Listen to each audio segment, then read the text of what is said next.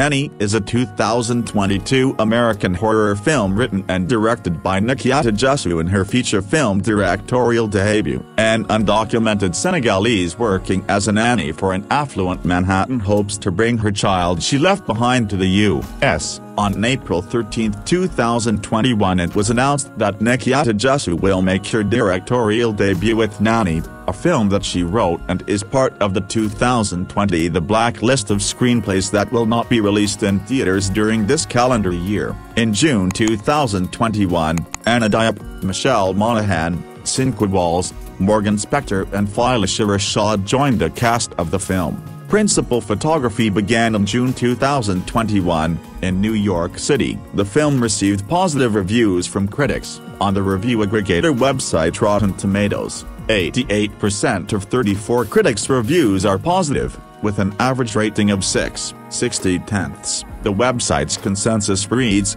led by Anna Diop's strong central performance, the smartly disquieting Nanny is a promising debut for writer-director Nakiata Jesu. Metacritic, which uses a weighted average, assigned the film a score of 66 out of 100, based on 10 critics, indicating generally favorable reviews.